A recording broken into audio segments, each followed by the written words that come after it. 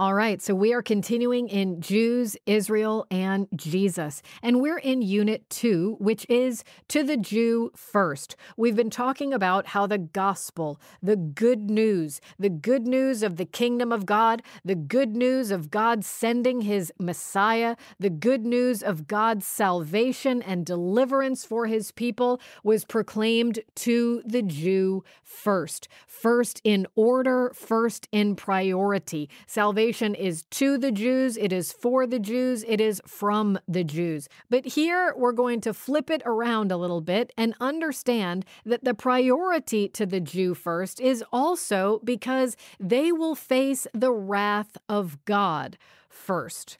The wrath of God is coming.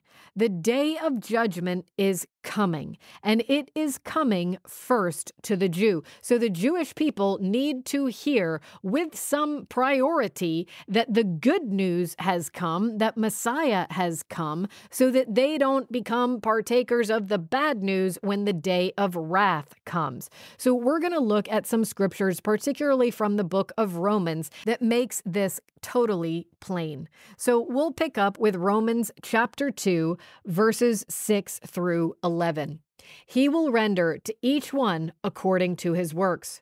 To those who by patience in well-doing seek for glory and honor and immortality, he will give eternal life. All right, so we know that was the messianic hope. That was the hope that was promised to Abraham, that was promised through the prophets. That was the mission of the Messiah who would bring eternal life. This is part of why Jesus had to be born Jewish under the law to merit eternal life. So he will give eternal life to those who by patience in well-doing seek for glory and honor and immortality. All right, we're up to verse 8.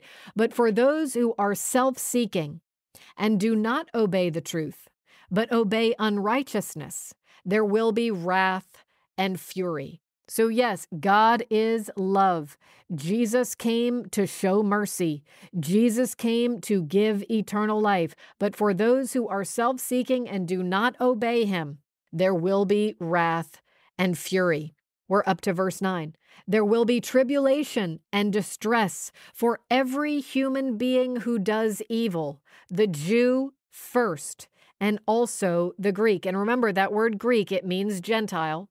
But glory and honor and peace for everyone who does good, the Jew first, and also the Greek, or also the Gentile. For God shows no partiality.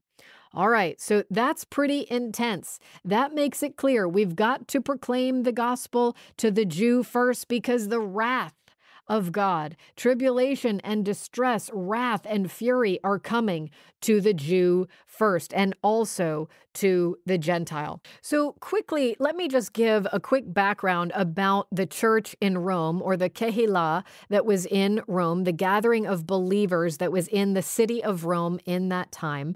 The Apostle Paul, when he was writing the letter to the Romans, he had actually never been to Rome. But this is later in his years, so he has an apostolic reputation. He knows many of the people who are in the church in Rome, and he's writing a letter to them with apostolic authority, and he's hoping to come and visit them soon.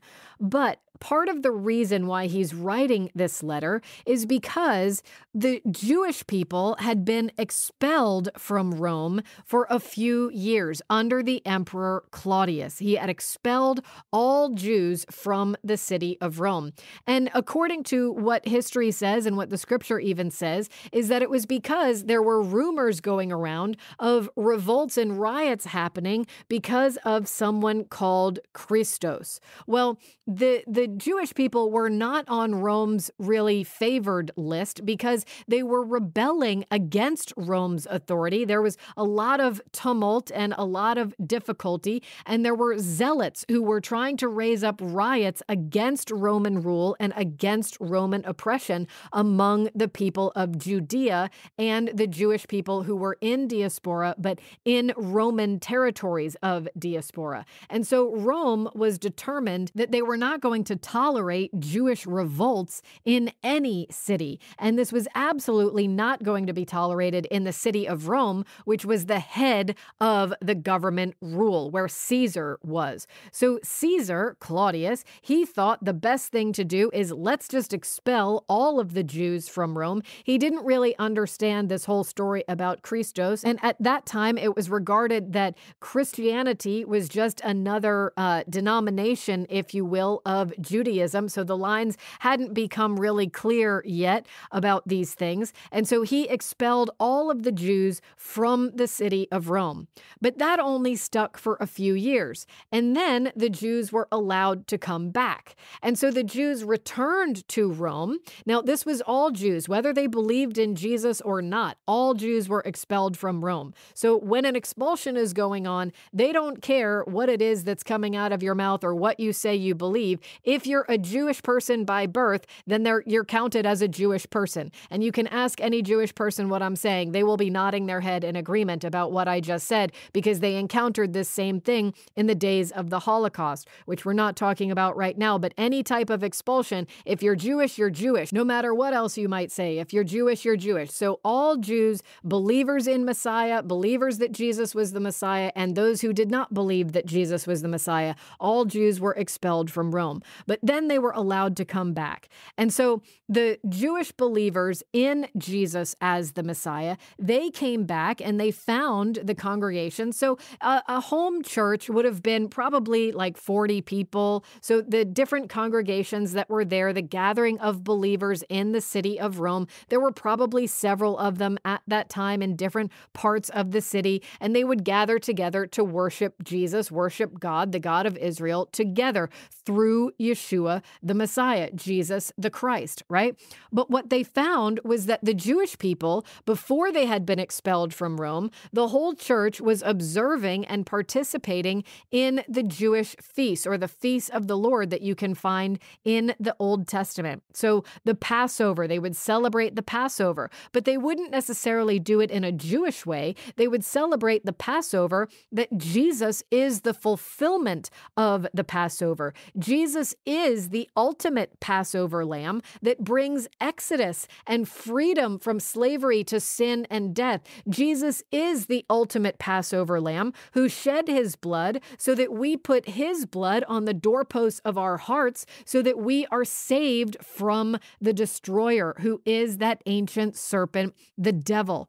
So celebrating the feast, it would be on the right day of Passover, but it would be done in a way that honors the work of Yeshua as the Messiah on behalf of the Jewish people. So things like Easter and things like Christmas, they didn't come along until the 300s AD. That was not in the minds of any of these believers, and it wasn't in the minds of any believer in Jesus for 300 years from now. So in the context of the scriptures that we're about to talk about, Paul is writing to the church, the gathering of believers, because when the Jewish believers came back to Rome, they found that the Gentiles who had put their faith in Jesus as the Messiah of Israel, but also their Lord and Savior, the Gentiles were not continuing to practice the things that were from Jewish culture, like the feasts of the Lord and the festivals, or other common traditions that were part of Jewish culture. So because of this, disputes started to arise among the believers.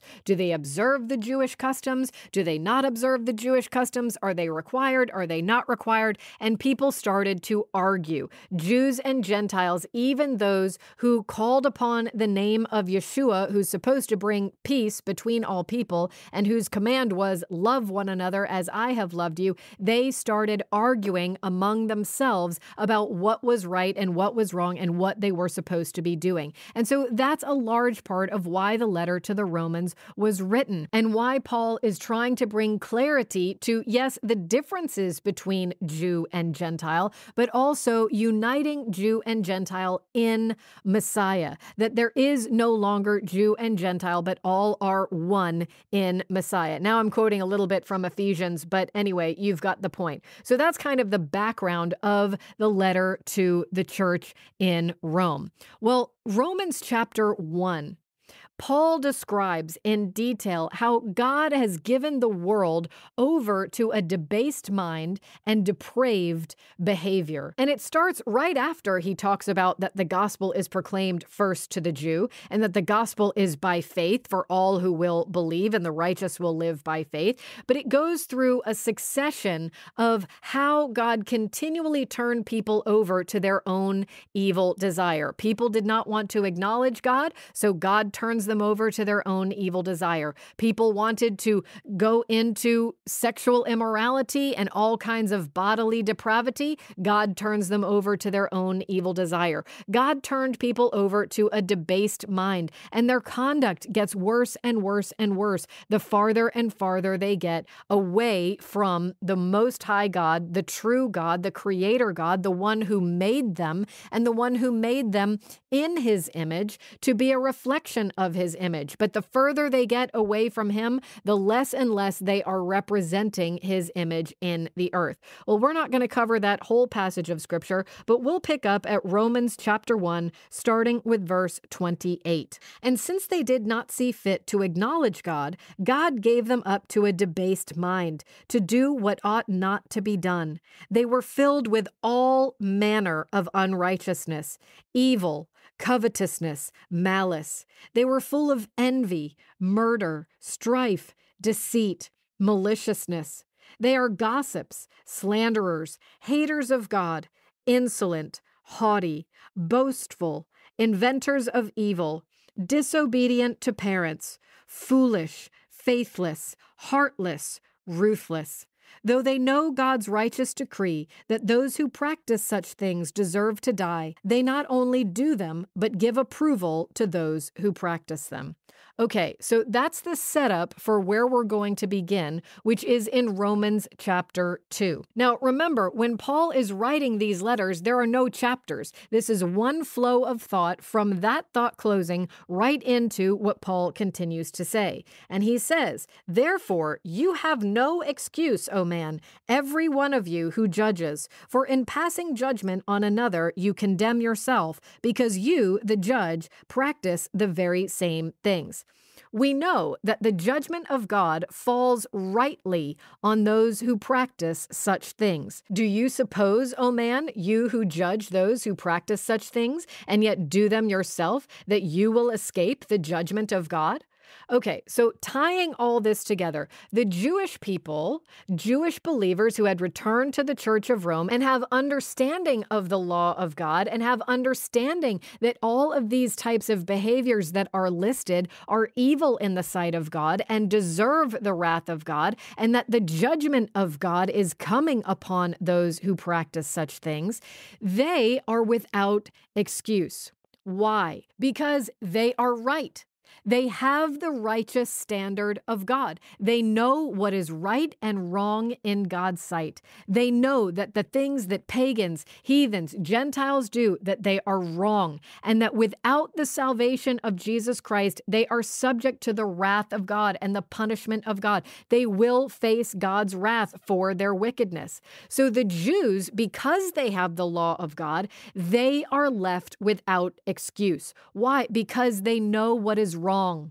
They know what is wrong by God's standard, and they themselves will not escape judgment if they also continue to do wrong things. They are left without excuse. So you could also say that Jews are held to a higher standard to some extent because they have more access to the truth. So Paul goes on, we're going to jump down a few verses to Romans chapter 2, starting with verse 12. "For all who have sinned without the law will also perish without the law." So that's Gentiles. Gentiles don't have the law. They don't have that speed limit sign on their road. So if they've sinned without the law, they will perish without the law. But he goes on, "And all who have sinned under the law will be judged by the law." So if you are a Jewish person and you have the law and you know what it says, then you are going to be judged by that law. So those who don't have a speed limit sign, they're not going to be judged by the speed limit sign. But if you have a speed limit sign, then you're guilty. If you know what the speed limit is, then you're going to be held to account of what that speed limit sign says. We're at verse 13. For it is not the hearers of God's law who are righteous before God, but the doers of the law who will be justified. So you can go to synagogue every Saturday and hear the law, but that doesn't mean that you're obeying it. It's not hearers who are righteous before God, but those who do it. You have to do what it says. Well, Paul goes on to explain about the Gentiles. We're up to verse 14. For when the Gentiles who do not have the law, by nature do what the law requires, they are a law to themselves, even though they do not have the law. So an example of this would be, Gentiles, they teach their children not to lie. Now, do they have a law from the Most High God that lying is evil? Or that deceitful lips will not enter the kingdom of God? No, they don't. They just know from interactions with human beings that lying is wrong. They're a lie to themselves. They don't have the law, but by nature, they do what the law requires. They're a law to themselves. The scripture goes on. We're up to verse 15. They show that the work of the law is written on their hearts, while their conscience also bears witness, and their conflicting thoughts accuse or excuse them. So their conscience says, you know what? It's not right to tell a lie.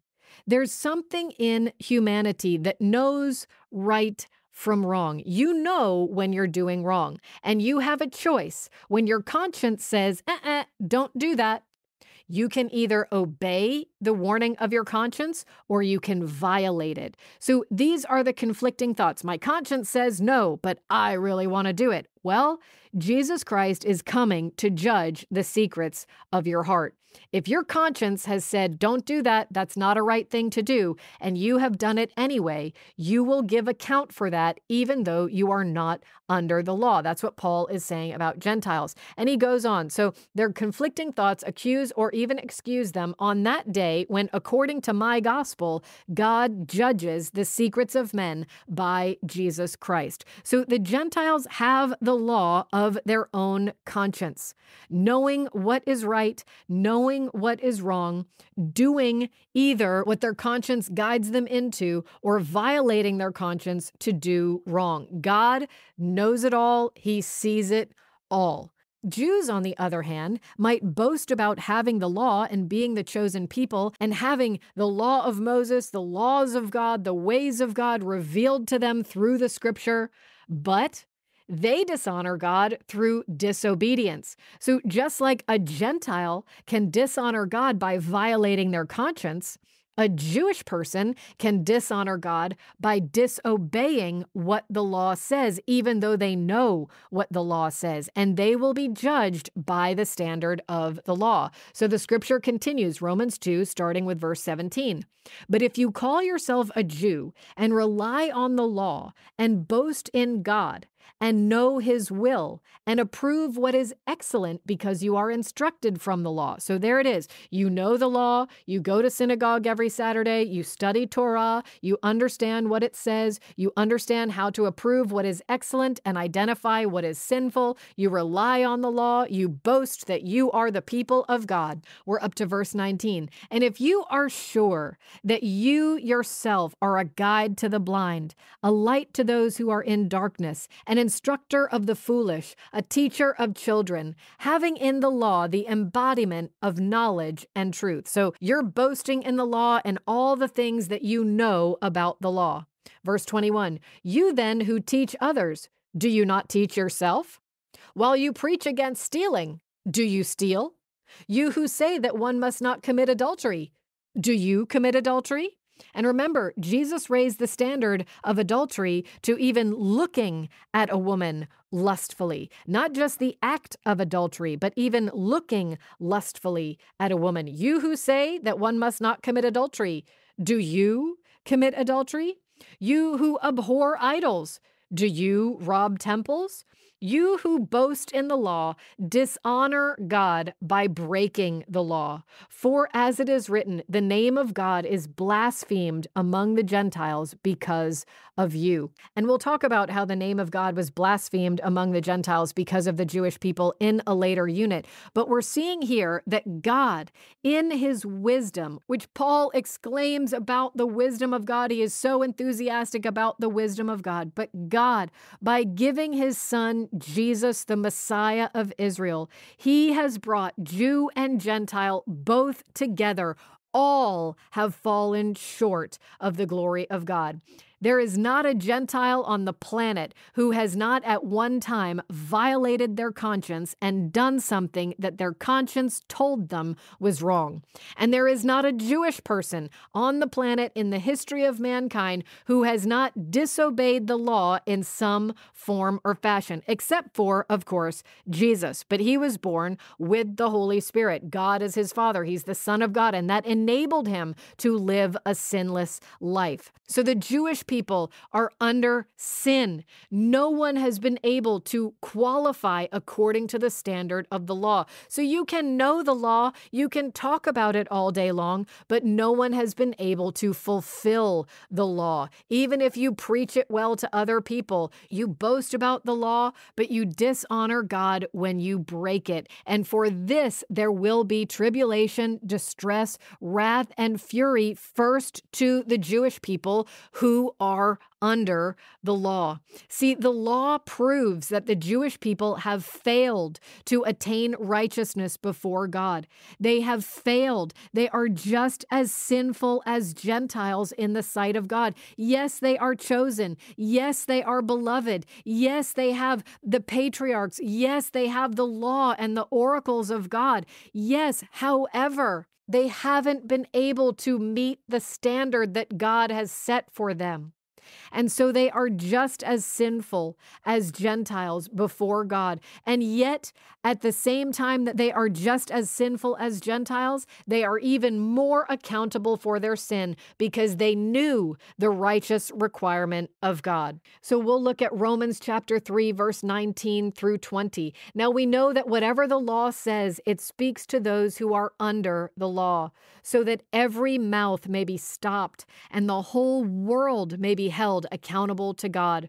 For by works of the law, no human being will be justified in his sight, since through the law comes knowledge of sin. So again, through the law, we understand that no one except Jesus has ever been able to attain righteousness in the sight of God. If you are a Jewish person and you consider yourself to be under the law of Moses, you need the Messiah of Israel to save you from your sins, because you cannot attain righteousness by trying to keep the law. It's not that the law isn't holy and perfect and righteous and good.